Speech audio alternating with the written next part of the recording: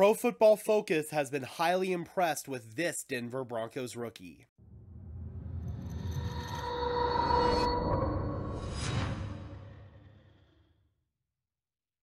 Hello everyone and welcome to Denver Broncos Syndicate, part of the Sports Syndicate family of channels where we are dedicated to bringing you content about our favorite sports teams. I am your host, Gage Madrid.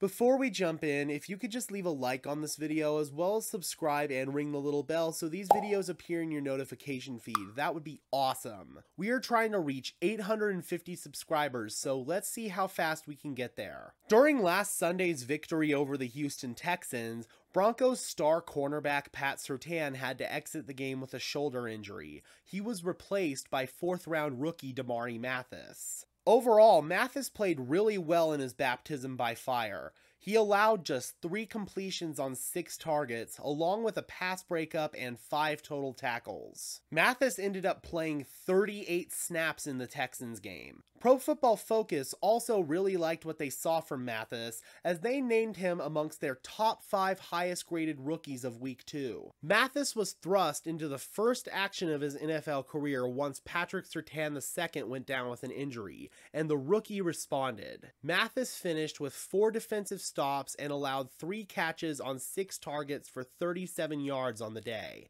He was graded with a 77.9 overall Pro Football Focus grade. In his post-game press conference, Mathis said, "It just feels good getting in and getting my feet wet and just being able to adjust to the game. It's a different level of football, and I think that it's good that I came in and was able to do that today." Although Mathis did have a promising debut, it was only 1 game, and he says that he still has a ton of work to do to get where he wants to be in the NFL. He hopes that he can continue to build on his momentum from week 1. "Just continue to be better on my technique and just be able to tackle better.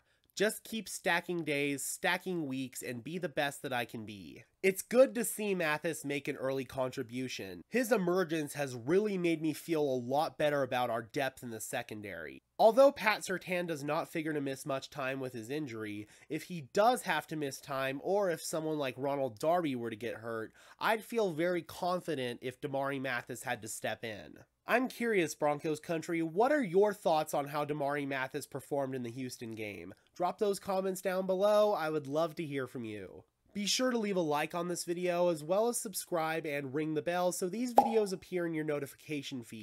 And while you're at it, be sure to follow me on Twitter at GageMadridNFL for even more Broncos coverage. And for now, this has been another episode of Denver Broncos Syndicate. I am your host, Gage Madrid, saying peace out and let's ride.